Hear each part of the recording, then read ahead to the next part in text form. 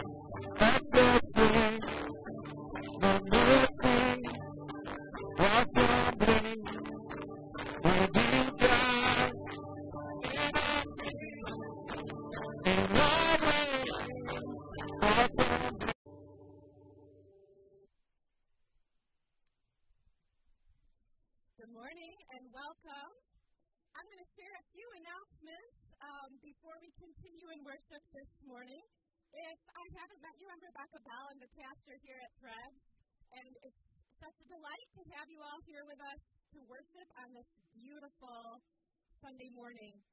So our typical pattern when we're indoors is that we don't verbally do announcements. We show them on the slides, but since we don't have a projector this morning outdoors, I'm going to just go ahead and share a few things verbally. First of all, we do have coffee indoors. So if you would like coffee, do not hesitate to go on in, and the cafe area is kind of immediately through a door to your left inside. So feel free to get up and walk around at any time, go get coffee, use the restrooms indoors, whatever. I did want to highlight a couple of things.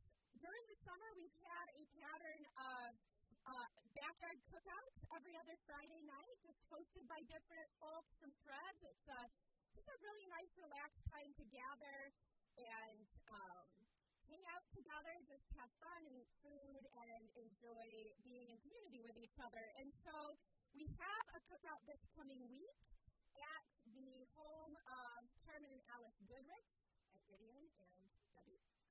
And each of you, if you got the handout packet when you walked in that has lyrics for this morning in it and some other things, there is like a little postcard-sized thing that has the Goodrich's address on it. So hang on to that. We'd love to see you. Anyone is welcome to these, and it really is just a completely low-key opportunity to hang out. Also, in the handout you got, there's a giving envelope, and we do have a giving box there on the table with the green tablecloth. And there's on the box, there's a little poster that shows a couple different ways to give here at Threads, including online. If you consider Threads your church home, that participating in giving is part of our worship, and it's part of how we love each other well as community, and how we love our wider community well. Also, there's a connection card. If you are new or newer to Threads, we would love for you to fill that out just so that we get your name, your pronouns, your email address. All we do with those is I'll send you an email that says, hey, it's good to have you with us. And just that way we make that connection so that we can potentially connect further going forward. So we'd love for you to fill that out. If you fill one of those out, you can just stick it in the little giving box. There's also a large giving box in the entryway of the building. You're welcome to put it in there as well. I believe that is all. I guess I will mention one more thing. During the summer, we have two things happening on Wednesday evenings. At 6 o'clock on Wednesdays, we have a book discussion group where we are just consistently reading through something by a theologian or Christian thinker of color. And so right now we are reading through Howard Thurman's book, Jesus and the Disinherited. And then we're drawing to the end of that, and we'll choose another book. This is just a perpetual thing that we are doing. And then at 7 on Wednesdays, we have something called the Spiritual Talk Workshop, where anyone is welcome to come and be part of the conversation as we prepare for the upcoming week's spiritual talk. So it's part Bible study, part communal listening to the Spirit and brainstorming around what we're going to be talking together about on a Sunday morning. So anyone and everyone are welcome to both of those things, which have both an online option and are in person at my home. But this Wednesday, we do not have them. So I just want to make that clear. This Wednesday, I am going to be on retreat at a place called the Hermitage. So I'm going to be taking some silent retreat, and would love your prayers while I do that. But we will not have those meetings this week. They'll resume the following week. So that's all I have as far as announcements. And before we continue in worship through music, I am going to have us participate together in our welcoming affirmation. So I would invite everyone to stand in body or in spirit and to face the folks sort of across the lot from you and repeat this after me. You are loved. You are welcome. You belong in this place and in God's family. And now we're going to hear the first word.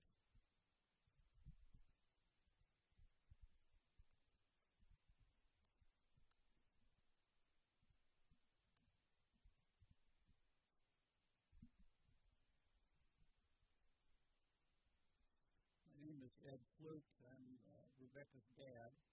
That's my claim to fame this morning. As an illustration of how my mind wanders, Rebecca, did any of you notice this morning Rebecca said I'm going to go ahead and do announcements? How many have seen the movie Office Space? So said, my mind said, Rebecca, if you go ahead and do the announcements, that'd be great.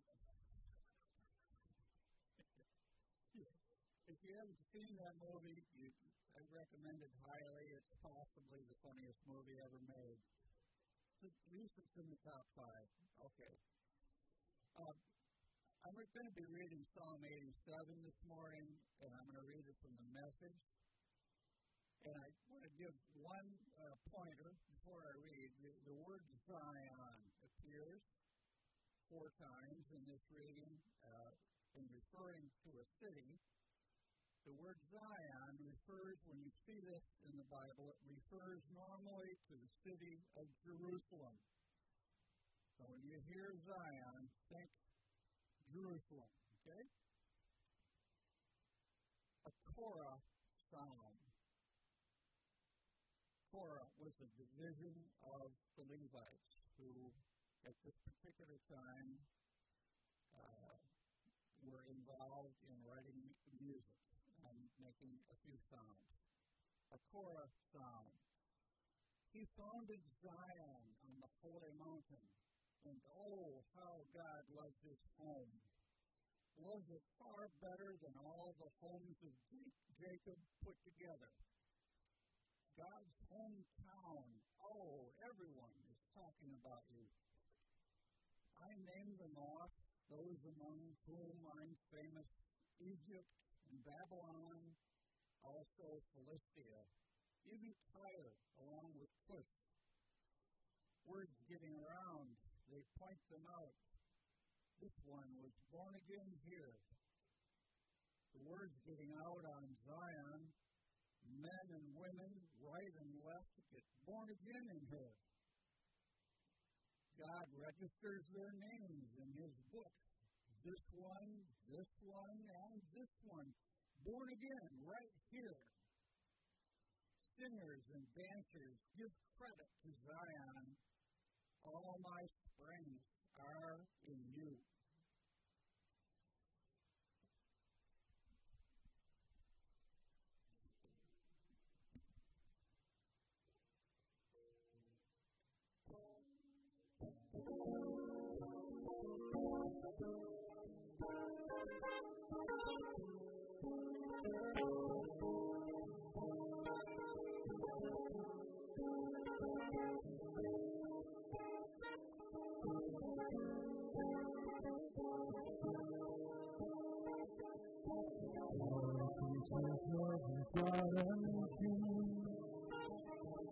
Lift up your voice and let us sing. Hallelujah, hallelujah. Thou burnest on the golden beam. Thou silver moon, soft as dream. We praise you, we praise you.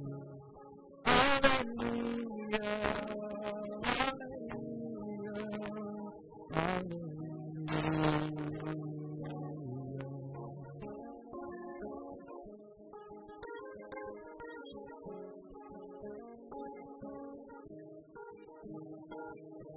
Now singing the gospel song, we proud to sing heaven along. We praise you, we praise you.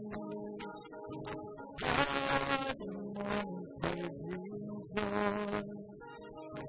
We love to live and find a voice.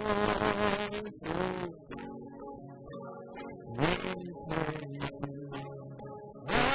Hallelujah, hallelujah, hallelujah.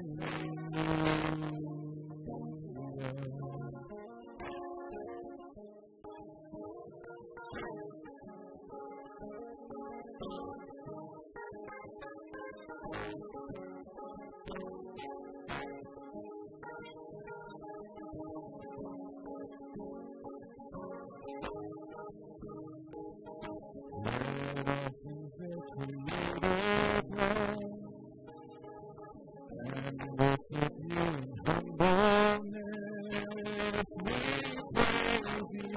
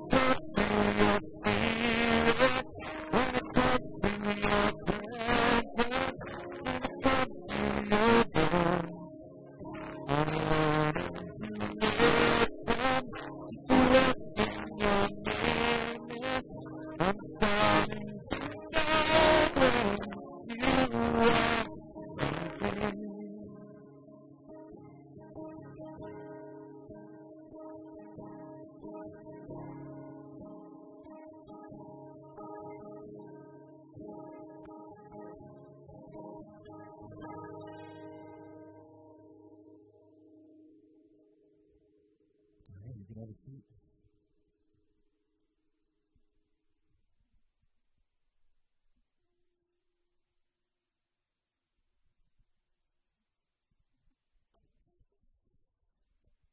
Here at Threads, every week we focus on a particular faith practice, either confession or lament or intercession, praise or thanksgiving, in order to communally come before the Lord with every part of our lives and our hearts.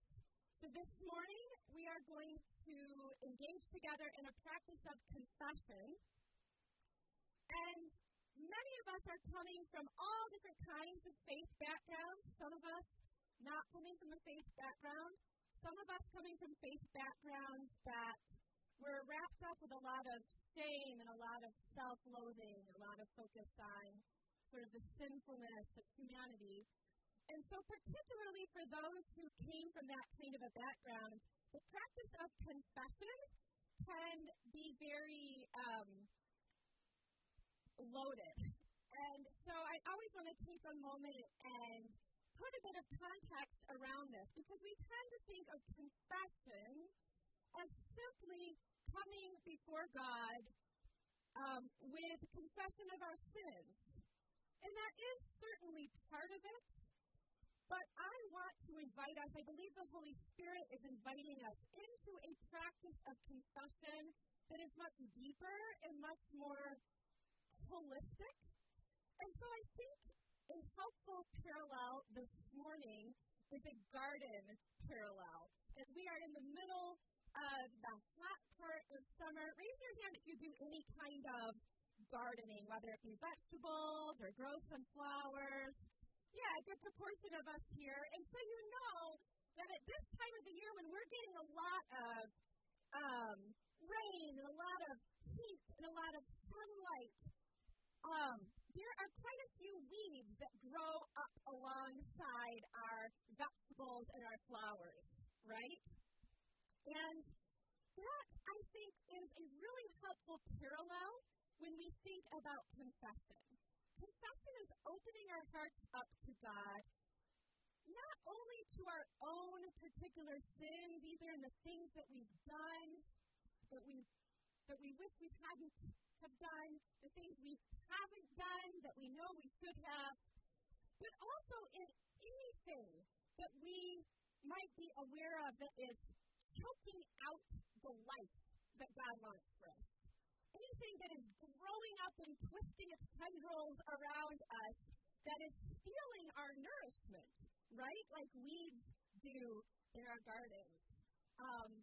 Stealing our nourishment and our light and our ability to thrive and grow. When we open our hearts up in confession, we're saying, God, will you shine your light on the weeds that have been growing up alongside the growth in my life?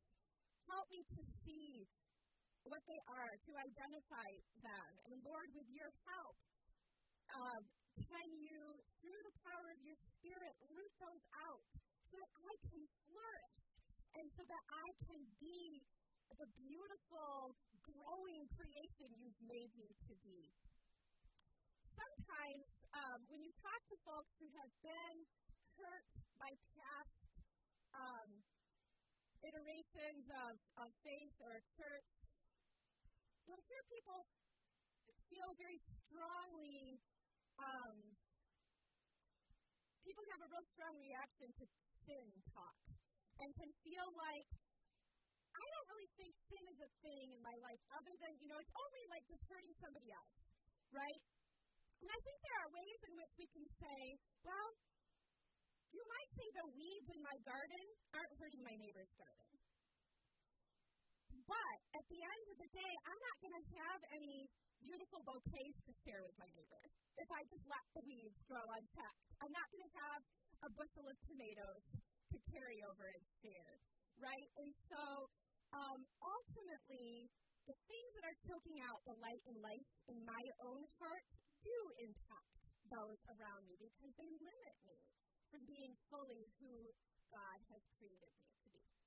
So what I want us to do, we're just going to take a few moments of silence, and we have children present, and we're in a neighborhood, and we've got birds chirping, so this will be the silence of your heart, no matter what noise might be going around in the external world. But I invite you to just take a few moments to check in with God, the Master Gardener, and to ask God to point out maybe some weeds that are choking out the life that God wants for you. Maybe that is busyness. Maybe it's not enough sleep. Maybe it is something that you've gotten wrapped up in that you're realizing, this isn't maybe leading me to the flourishing that I long for. So let's just take a few moments and ask the Holy Spirit to speak, to identify those things in our lives. Then we'll just, without shame or condemnation, just lift them up to the Lord and ask God in God's tremendous grace and mercy to keep shining God's light there and to keep helping us to courageously allow the Spirit to root out the weeds so that we can flourish in the way that God longs for us to flourish. So let's spend some time in prayer and silence.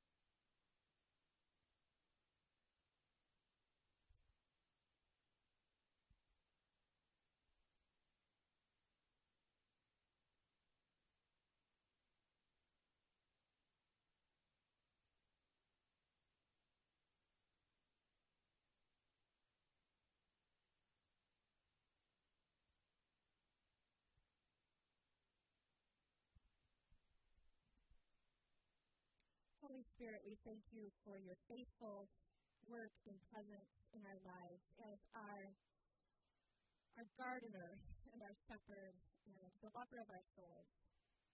And Lord, you don't look at the weeds in our hearts and spirits and condemn us or shame us. You want us to thrive. You want us to be fully free as the people you've created us to be. And we ask that you would continue to walk forward with us into the day and into the week to come, and that you would continue to bring this to mind and just help us to continue to commune with you and to continue to allow you to shine your light in our hearts, to lift our hearts to confession in a way that leads to flourishing. In Jesus' name, amen. All right, I'm going to invite any kids who are here who would like to come just sit up here by me for a second and chat. Is everybody feeling a little bit shy this morning? All right, maybe I'll just chat with you from here. Anybody want to come up here? All right, I'll just talk long distance to you kiddos, all right? So, do you guys like to be creative? Yeah, what kinds of things do you like to do that is creative? Joey, what do you like to do that's creative? Legos? I thought you were going to say that. Yep. And you play drums, and you sing. Yeah, anybody else? What do you like to do that's creative? Does anybody like to draw or paint or dance? Yeah. Well, did you know that in the Bible, the very first thing we learn about God, at the very beginning of the Bible, is that God is creator. And then we learn that God made us in God's image. And that means that we're like God in a way none of the rest of the creatures are. And that means that we get to be creators too. We create things. So, Joey, did you know that when you make Legos, or when you guys draw or paint or dance, that is you being partners with God and bringing new creations into the world? Isn't that cool to think about? I want you to think about that the next time you do something creative.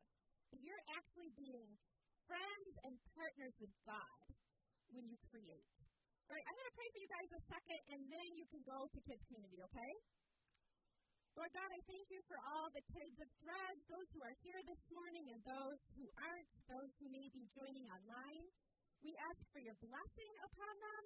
We ask that you would help them to be aware of your delight in them and with them when they create from the joy of their hearts. And I ask that you bless them now as they go to Kids Community, that they would more deeply know and experience you. In Jesus' name, amen. All right, so you guys are heading out with Miss Laura, and we'll see you back in a little while.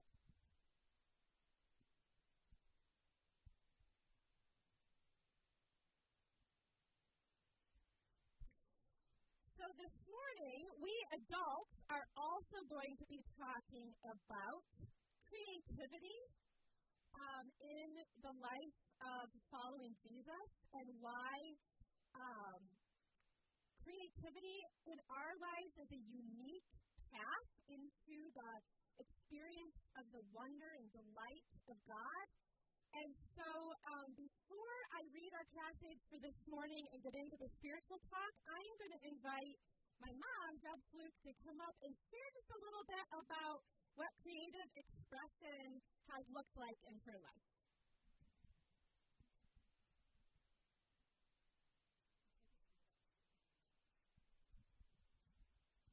Good morning, friends and family.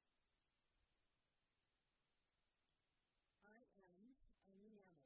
That means I take pieces of metal, either copper, steel, or silver, and I sift glass enamel powder onto that metal, and then I torch fire or kiln fire those pieces, and they come out with a beautiful, vibrant, lovely color, and I make jewelry.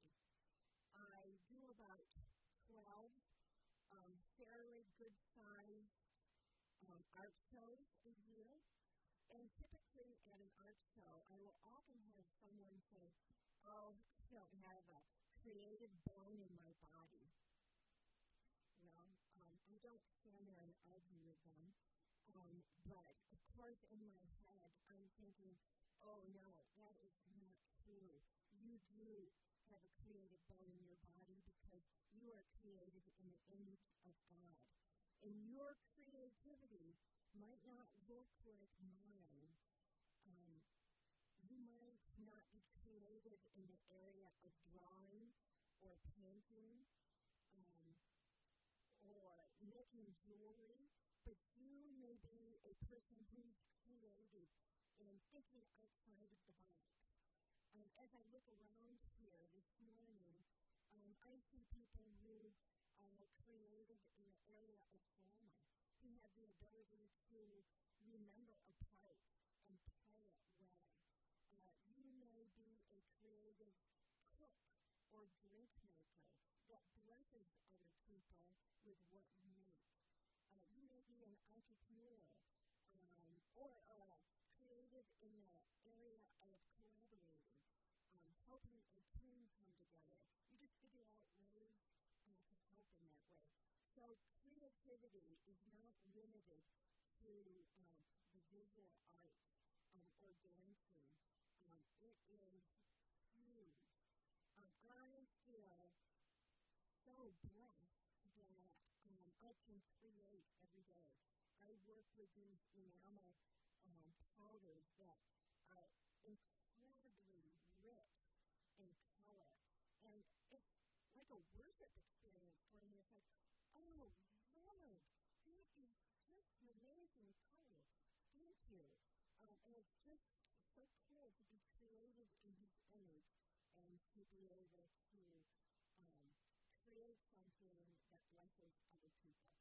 I love to put those beautiful colored enamel pieces out where people can purchase them, which is an added benefit for me, to adorn themselves. And I love to see my creative friends too.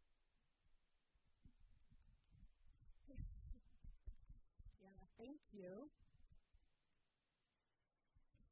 So this is going to be our final talk in the current series on wonder, nurturing delight in a God-soaked world. And I think it's really apt and delightful that our final talk is about our invitation to be co-creators with God.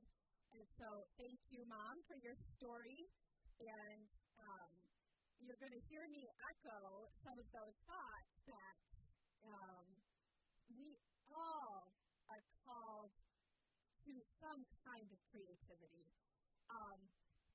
So we'll get into all of that. But let's first read our passage. So this morning, we're going to read from Isaiah 65, verses 17 through 25. And I'm reading from the NRSV. So this is the prophet Isaiah presenting the word of the Lord. So this is from the perspective of God. For I am about to create new heavens and a new earth. The former things shall not be remembered or come to mind. But be glad and rejoice forever in what I am creating. For I am about to create Jerusalem as a joy, and its people as a delight. I will rejoice in Jerusalem and delight in my people. No more shall the sound of weeping be heard in it, or the cry of distress. No more shall there be in it an infant who lives but a few days, or an old person who does not live out a lifetime. For one who dies at 100 years will be considered a youth, and one who falls short of 100 will be considered accursed. They shall build houses and inhabit them. They shall plant vineyards and eat their fruit. They shall not build and another inhabit. They shall not plant and another eat. For like the days of a tree shall the days of my people be, and my chosen shall long enjoy the work of their hands. They shall not labor in vain, or bear children for calamity, but they shall be offspring blessed by the Lord, and their descendants as well. Before they call, I will answer. While they are yet speaking, I will hear. The wolf and the lamb shall feed together.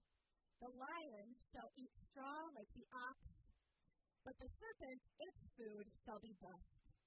They shall not hurt or destroy on all my holy mountain, says the Lord. So I'm excited to dig into this word of the Lord more in a few minutes.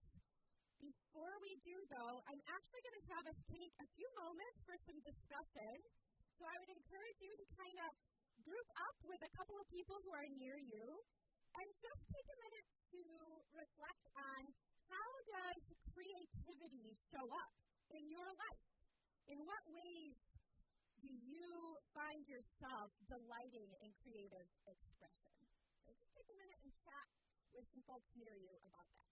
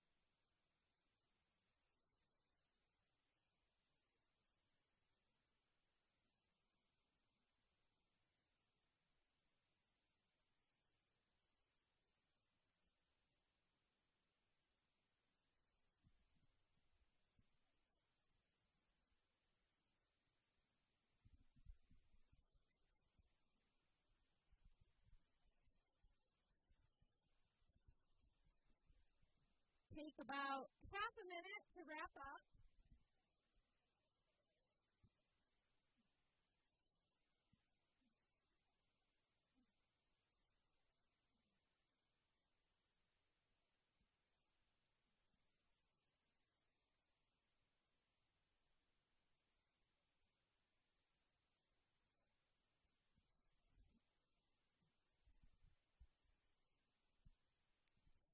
All right. We'll reconvene here. So I would love to hear if anyone wants to share what is the way that creativity shows up in your life. Feel free to raise your hand or just call it out.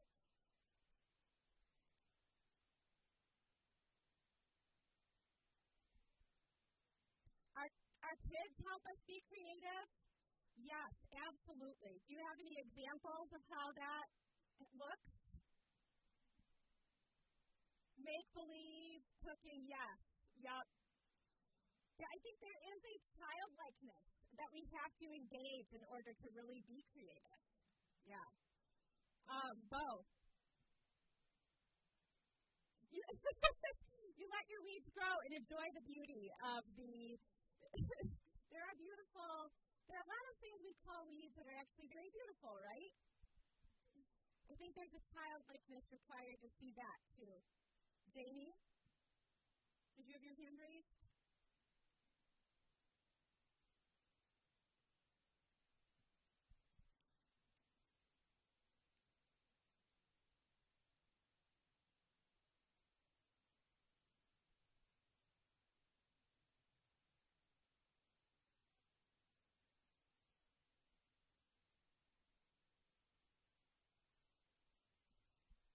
Yeah. Jamie was saying her dad's aunt used to quilt and would choose colors that you'd think at first glance, well, how do those go together? But when it was all together as a whole quilt, it was beautiful. Yeah, that's a wonderful example. Anyone else? Kate.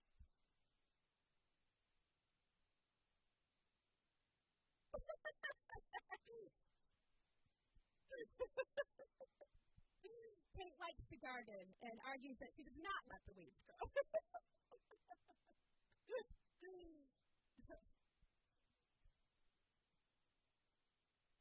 Yeah, you appreciate and creativity shows up in writing because you enjoy reading? Yes. Yep, absolutely. You love singing and dancing? Yes. Yeah. Nice. Yeah, it's in your blood. I love it. Well, so, and I know as a fact that there are so many creative gifts among us here, and I love how my mom, Deb, emphasized that those can look in ways that we don't usually think of under the heading creative arts, right? And so I hope that as we talk today and as you go forward into the week, maybe as you meditate a little bit, there is a handout and it has a few places to just jot some things down. If that's the kind of thing that helps you process, you might utilize that to help you think about this going into the week and like where does this show up for me? How am I creative? So, thank you for conversing and for sharing. So this passage that we read a moment ago from Isaiah 65, this particular word from the Lord presents a breathtaking picture of new creation. And I think that it's like a breath of fresh air, right? And we hear this vision like God saying, I'm going to do this new thing where you build a house and you get to live in it. You plant and you get to be the one to harvest. God is speaking to people here. The prophet Isaiah is speaking to people in exile. And so this is a particularly needed word for them to be reminded it's not always going to be like this, where you plant and someone else takes your harvest. There will be a day when I'm going to make this right.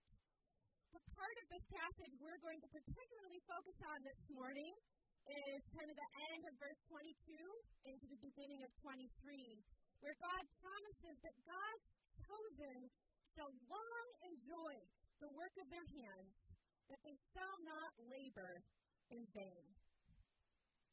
So as we wrap up this series on wonder and nurturing delight, as we once more consider what it means to be people who find freedom and joy and wonder in belonging to God, and as people who live in a world that is suffused with God's presence, this morning we're just going to marinate a little bit in the goodness of God's announcement here, that we do not labor in vain. So this announcement to the prophet Isaiah is this profoundly good news that God, in God's great love, takes up our work and it enfolds it into God's work of new creation. So I'm hoping this morning that we can let the gift and the joy of this just wash over us as we consider the fact that God does indeed establish the work of our hands and invites us to be co-creators with God, with this promise that we do not labor in vain. Before we fully consider all of this, though, I want us to take a minute to dig a little deeper into this idea of new creation and what that's all about. And then I want to talk a little bit about work and the ways we think about that and what we associate with that, and how that relates to this call to be makers, to be co-creators with God. So we'll wrestle with those things a little bit, and then we'll really delve into our calling to join our creativity together with God's work through the Holy Spirit as part of new creation in God's inbreaking kingdom. So, new creation. Here in Isaiah 65, God, through the prophet Isaiah, paints this beautiful picture of God's ultimate plan for the redemption and healing of all creation. And this is a theme that crops up in different places. We heard it. We heard echoes of it, glimmers of it in the first word this morning, where the psalmist was saying, Jerusalem, Zion, Philistia was born here. Tyre was born here. all the singers and dancers will say, all my fountains are in you. Well, if you're very well versed in the Hebrew scriptures or in the history of the Hebrew people,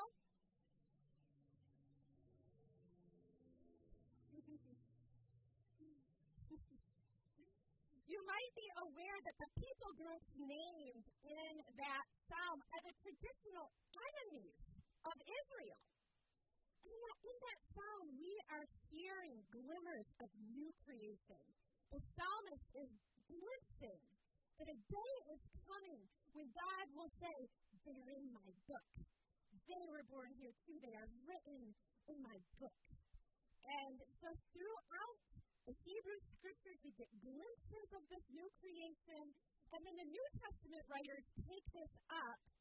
And we see it particularly in the writings of Paul and in John's book of Revelation, where these writers understood that in some miraculous way, this promised new creation had broken into the world in the person of Jesus Christ.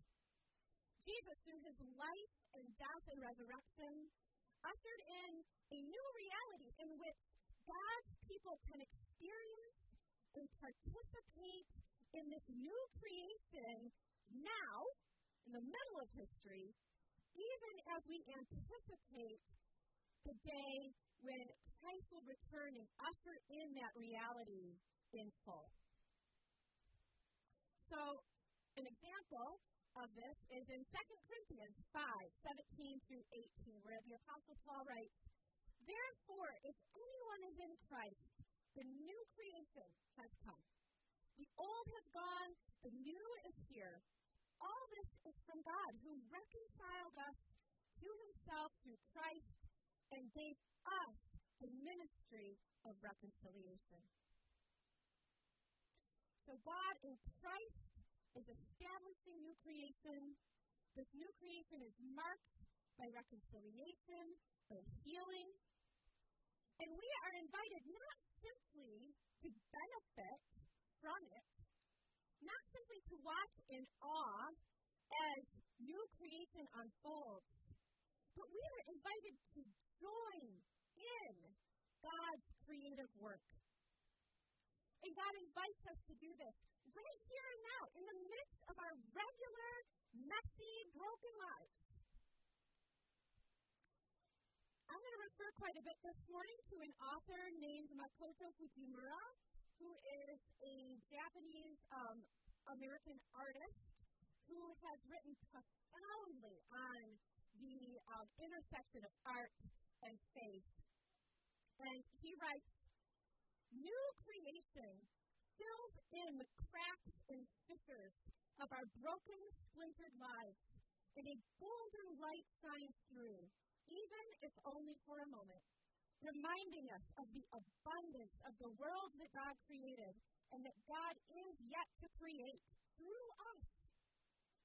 The new creation that began when Jesus was himself raised from the dead is the true life of God's coming age, already visible precisely in the golden light that shines through, in art, in the Eucharist, which is a fancy word for communion, in the entire mission of the church.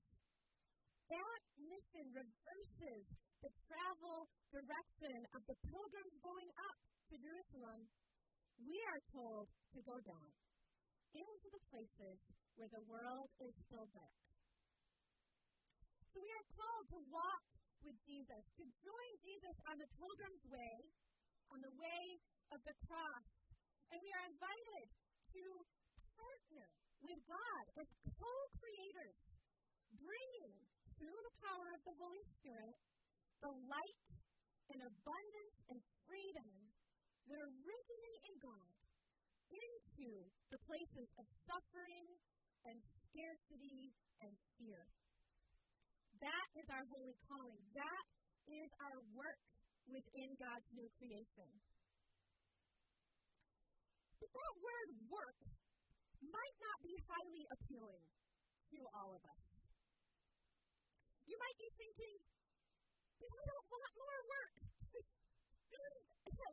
Isn't it enough That I have to labor and toil just to make it in this world?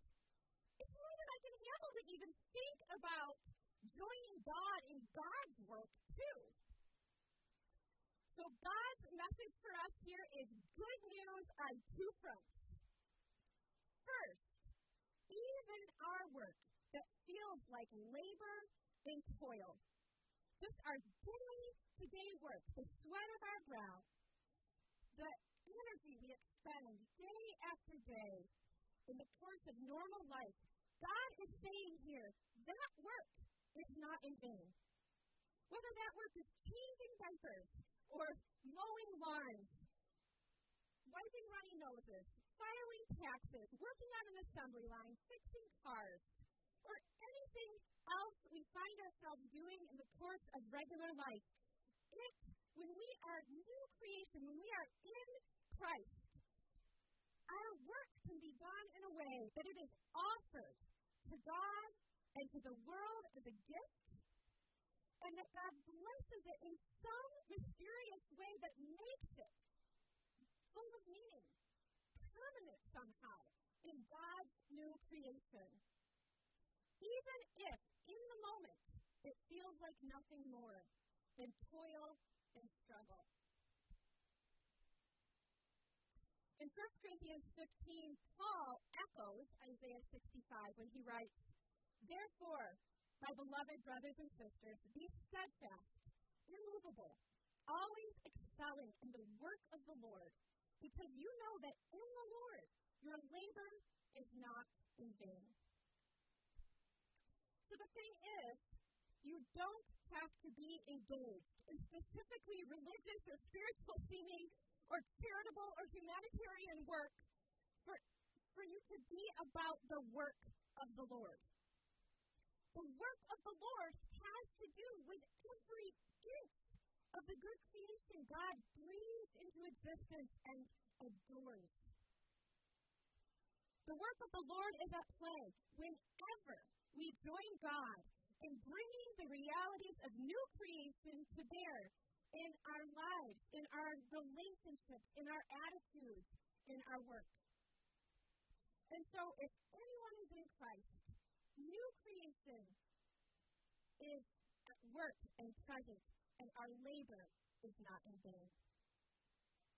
So I hope this is a freeing word this morning, particularly for those of you who maybe have struggled with guilt or a feeling like you're not somehow doing enough for God, that somehow you're not pulling your weight in God's kingdom. That is not the voice of God. God can breathe life and goodness and healing into the world, in and through you, right where you are, in the work that you do, just by being authentically who God created you to be, and by seeking to follow the way of Christ, empowered by the Spirit in your everyday life. So all our work is meaningful, holy, and miraculously made lasting through the power of Christ in the reality of new creation. But there is a kind of work that we are called to that is uniquely aligned with the heart of God. There is work God has for us each to do that is special within the realm of new creation. And so that's what I want to spend the rest of our time this morning talking about. And as I alluded to with the kids, it helps us to think back to the very beginning of the story of God's revealing of God's self to humankind. God is revealed before anything else as creator.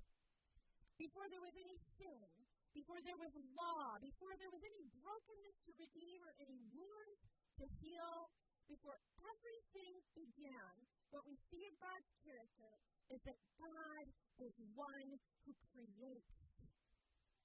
God is creator of every galaxy, every planet, every ocean, tree, and flower, every creature, and every single human being. God is creator, and the witness of Scripture is God did not create out of any lack within God's self, did not create out of any need. God was not lonely. God did not need humans in order to be kind of God's lackeys on earth, as was the story with many other ancient beliefs about God.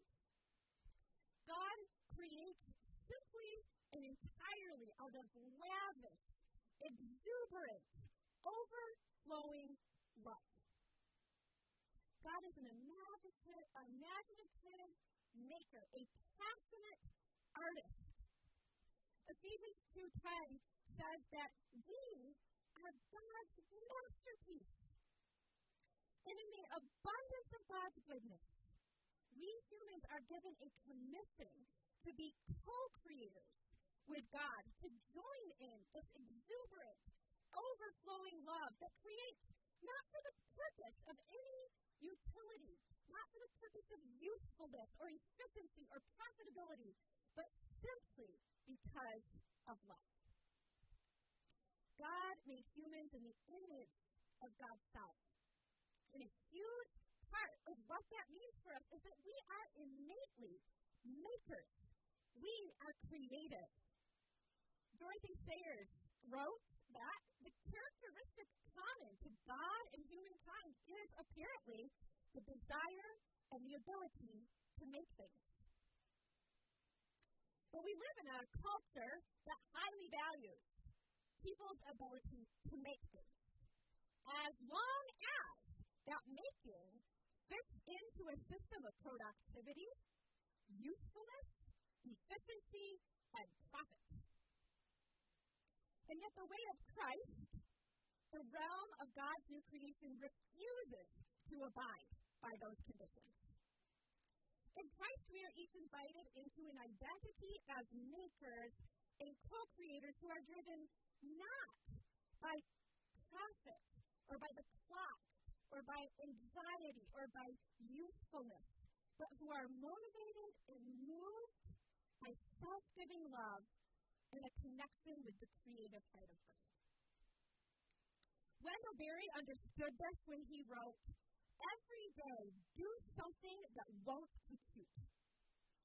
When we engage in creative expression simply out of an overflow of love, because we've lifted our eyes up away from the economy of utility and scarcity, when our hearts have been drawn toward the transcendent, and we respond by creative expression, we are on God's wavelength.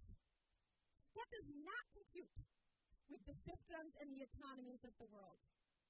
That's why Wendell Berry says in the same paragraph, practice resurrection. Every day, do something that won't compute. Practice resurrection.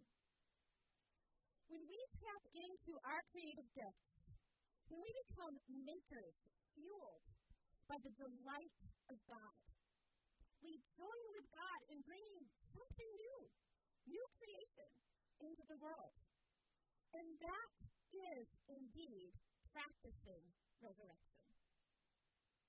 When we carve out time to play music while the clock ticks away behind us, we are living into abundance in the face of scarcity. When we bake something with care and love, even though it would have been quicker and easier to just go buy something from the store, we are giving a lie to scarcity and living into abundance. When we create something beautiful, knowing full well that ugly, heartbreaking things are happening all around us, we participate with the abundance of God in the face of the world's scarcity.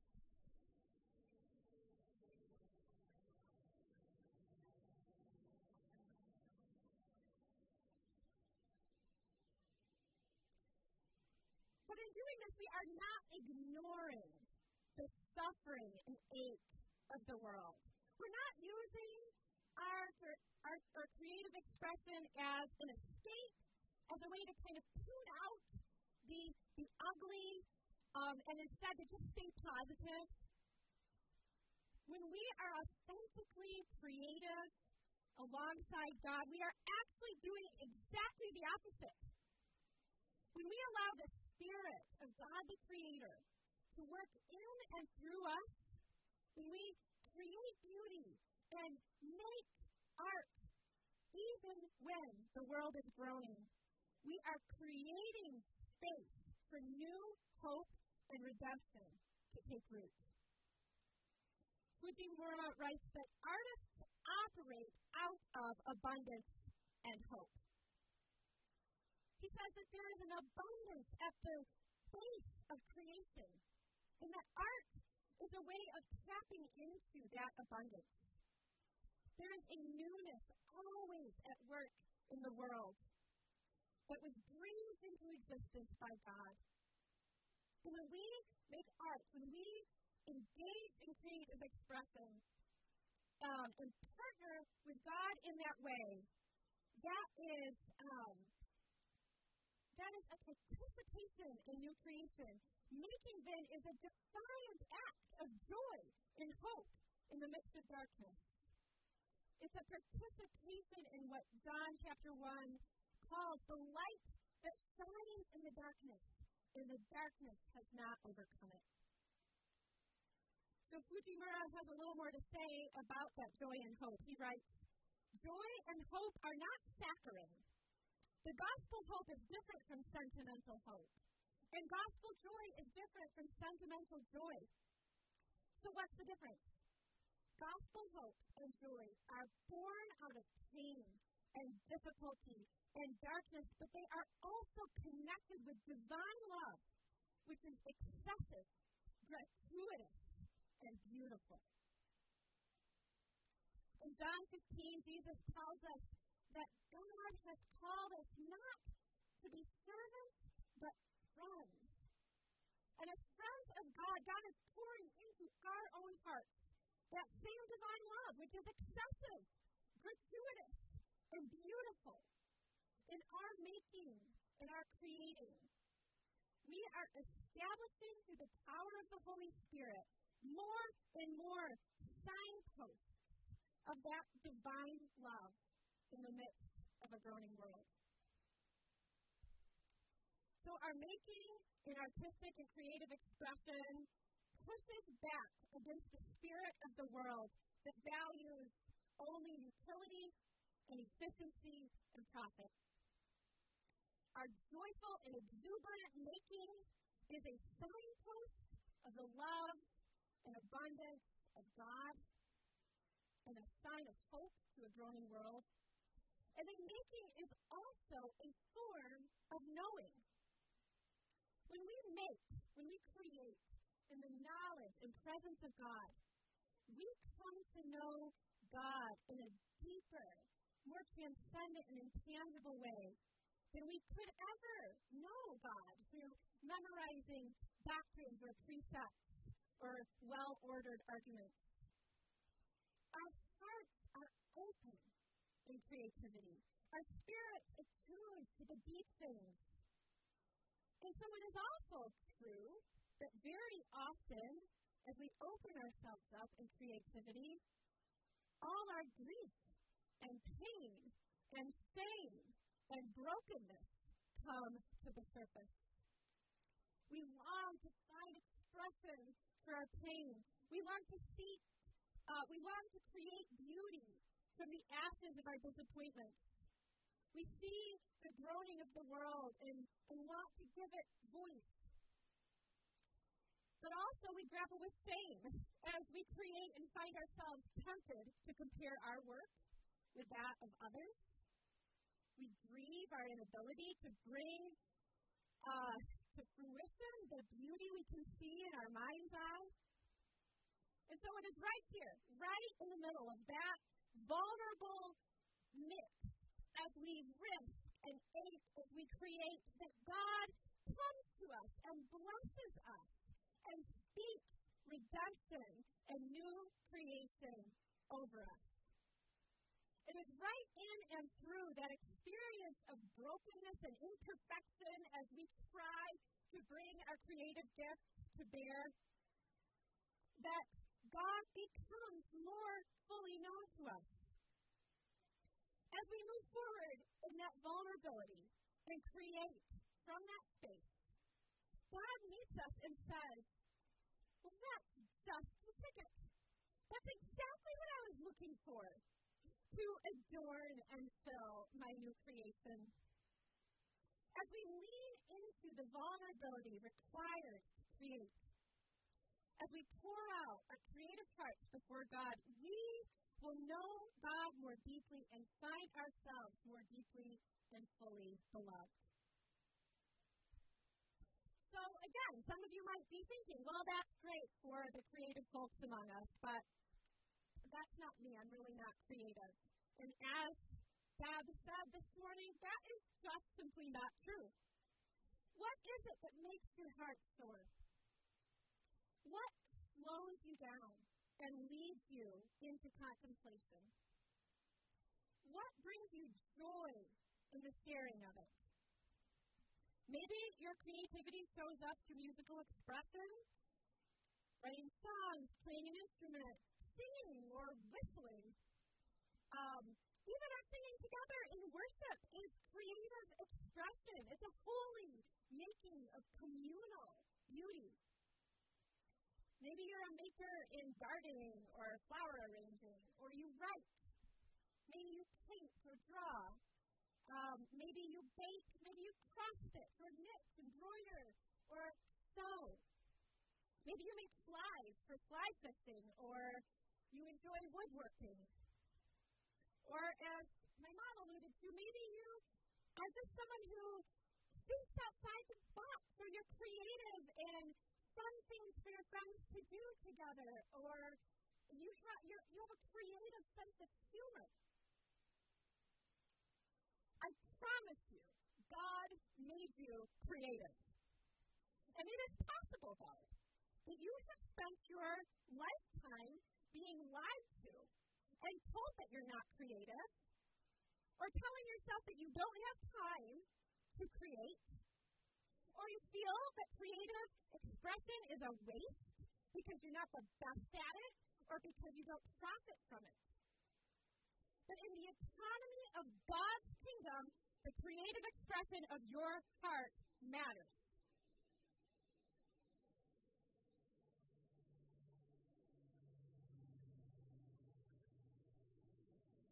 It's a busy air traffic day. Must be like catching up from the Microsoft outage.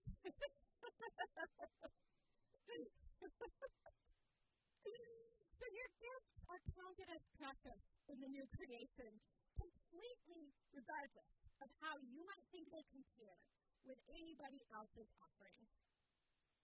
God counts your beautiful watercolor painting or your slightly burnt chocolate chip cookies as the work of a co-creator and as an essential and beautiful and beloved part of God's new creation.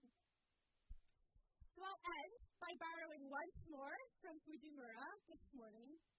So you have a picture on your handout of a bowl, and this has gotten a little bit kind of popular because it's so easy to draw sort of a metaphor from.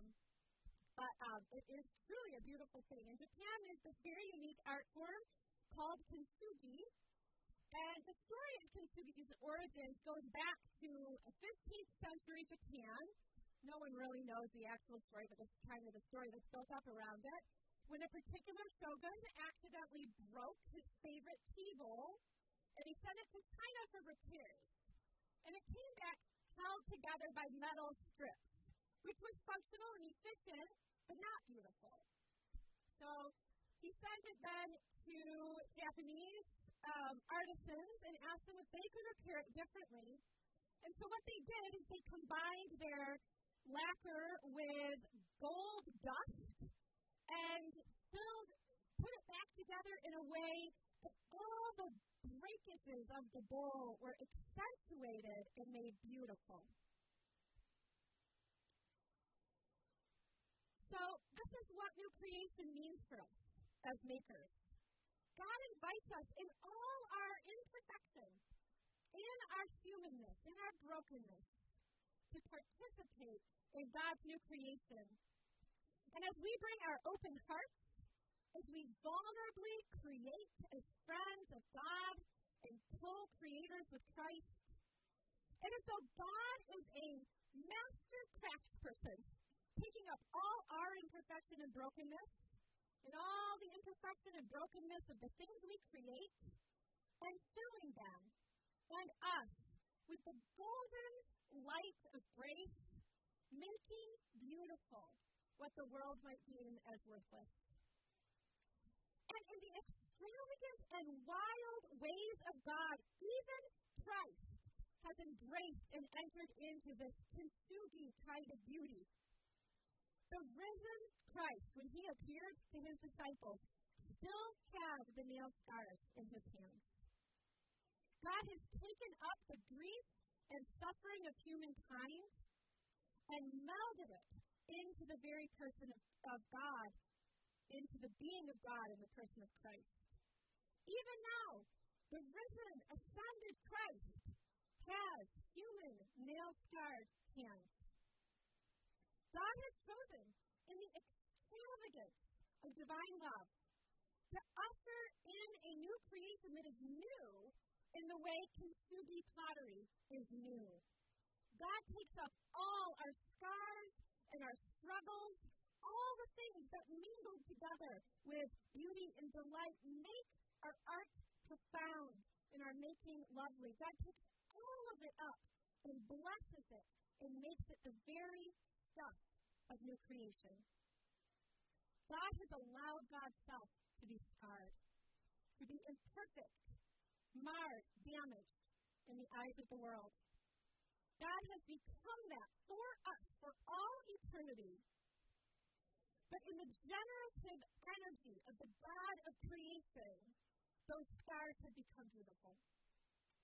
And so we, with all our scars and all our imperfect offerings, can join God in creating beauty in a way that embraces the groaning and the hurt of the world and that points the way to the healing fountain that is Jesus Christ, our Lord.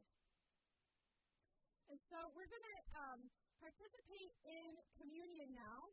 And you may have gotten a little communion cup when you came in. If not, there is a basket. Joel, raise your hand if you need one, and Joel will bring you one. These are the little all-in-one cups. They're kind of goofy, but they work well when we're outdoors. There's a little gluten-free wafer under kind of the top layer, and then the juice cup is under the next layer. So, hear the words of the institution of the Holy Supper of our Lord Jesus Christ. The Lord Jesus, on the night of his arrest, took bread, and after giving thanks to God, he broke it and gave it to his disciples, saying, "Take, eat. This is my body given for you. Do this in remembrance of me." In the same way, he took the cup, saying, "This cup is the new covenant, sealed in my blood, shed for you for the forgiveness of sins. Whenever you drink it, do this in remembrance of me. Every time you eat this bread and drink this cup, you proclaim the saving death of the risen Lord until he comes. With thanksgiving, let us offer God our grateful praise." And that's based on 1 Corinthians 11:23 through 26. I'm going to read a prayer. It's a traditional communion prayer, and then I'm going to pray for a moment in my own words before we partake of communion. Generous God, overflowing fountain of good, you who lived from all eternity in Trinitarian abundance and yet made room for creatures, creating life through the mediating Son and the hovering Spirit, pouring out value on all that you made. You honored us human beings with the breath of your life, making us in your image and likeness, to care for the earth in stewardship and love, to live together in hospitality and creativity as a daily reminder of your exuberant abundance. You crowned us with virtue and honor and are now renewing us in your image through the work of your Son. Magnificent you are and strong, giver of splendors. You bless inside a world of curses. You heal inside a world of wounds. You save inside a world bent on being lost. We thank, praise and honor you, generous God, overflowing fountain of good, through Jesus Christ our Lord. Amen.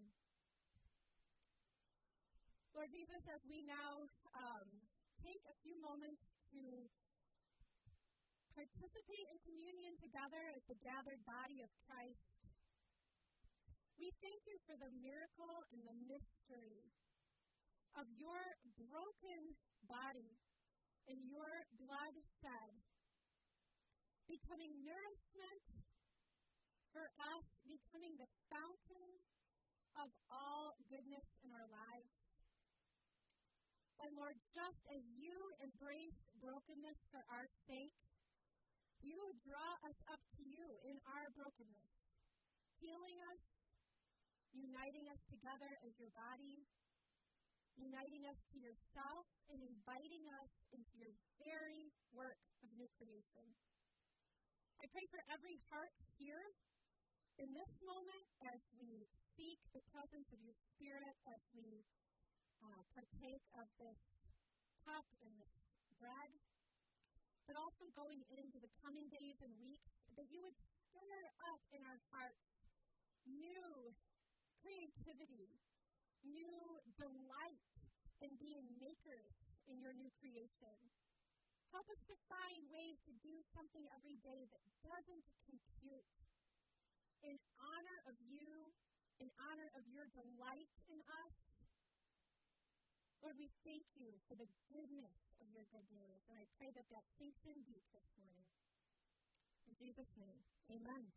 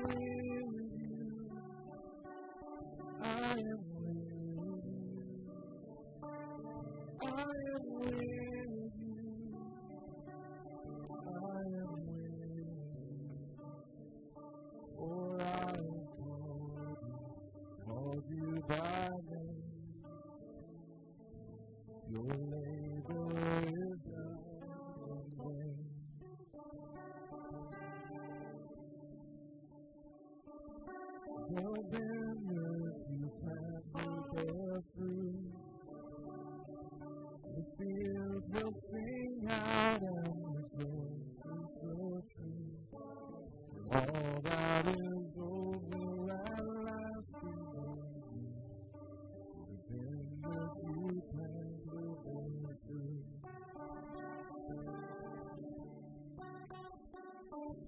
am with you. I am with you. I am with you. I am with you. For I have called you by name. Your labor is not in vain.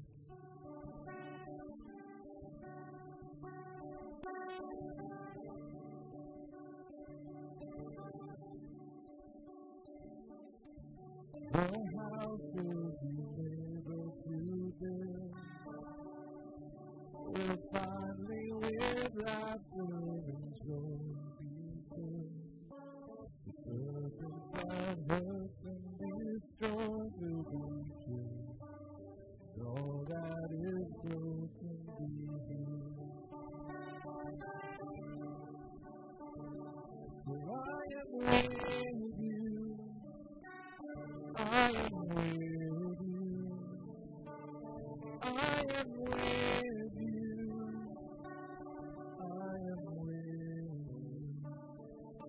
For I have called you by name.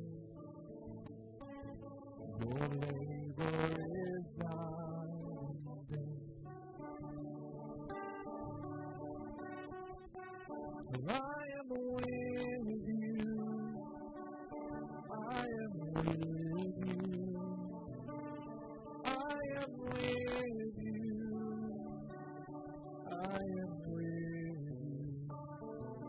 For I have called you by name. Your labor is not in vain. For I have called you by name. Your labor is not in vain.